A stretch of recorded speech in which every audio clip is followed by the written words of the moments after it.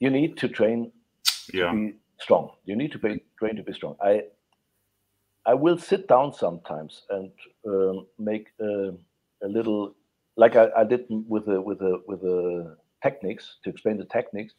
I will explain sometimes what to train, how to train your muscles functionally, not just big, functionally, because we need a functional muscle system. And these dreams to fight without power, and the weaker you are, the better it is, and all these things, it is not right. And with the S.A.T, we can bring back the truth. We can even do some functional muscle training during S.A.T, for example. Right. Without weights, just with our body weight. But it's cool. It's cool. We can do this. And S.A.T is the how do you say, if everything comes together? It is the how do you say it? It's like you bring everything to one point. Everything is collated together. Yeah. Escalated? One unit. Yeah. Yeah, it's it's much better to not separate it, to say, okay, this is a screamer, I have to move this way because I have a stick in my hand, or it is combat, now it's only combat, I cannot do this because it's not allowed. Everything is allowed every time.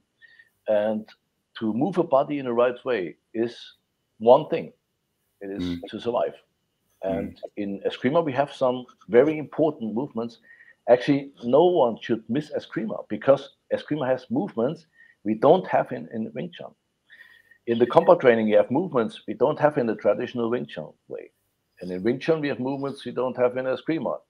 It's a pity, actually, because it's a luck. It's a lack. You miss it if you don't know it. It's how to stand, how to go, how to move. It's so important to know how to stand and how to bring your power from your stance, from your complete muscle system into one single point, maybe the knuckles of your fist or your forearm. And this is mainly what we need, to bring the muscles or to bring the power into our forearm or our fist. This is mainly what we need in all systems, Wing Chun or Eskrima or combat.